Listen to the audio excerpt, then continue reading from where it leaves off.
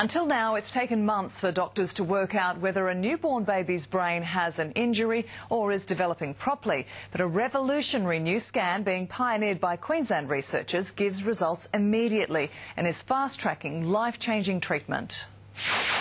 From the moment she was born 11 weeks early, Amelia Cox has had to fight. I had some issues with blood pressure and the placenta, so she was better out than in. As a preemie baby, she has a much higher risk of cerebral palsy, developmental brain injury and schooling problems.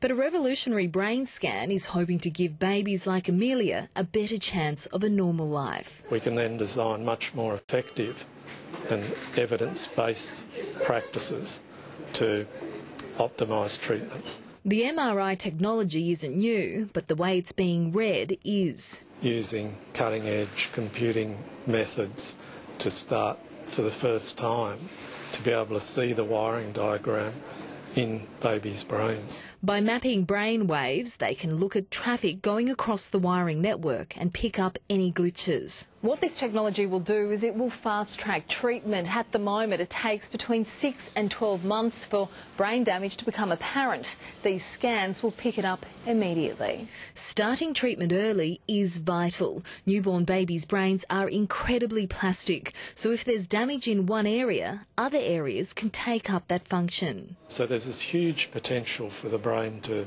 repair itself. It's a little comforting to see that you can actually do something about it before, things get really bad. Sophie Walsh, 9 News.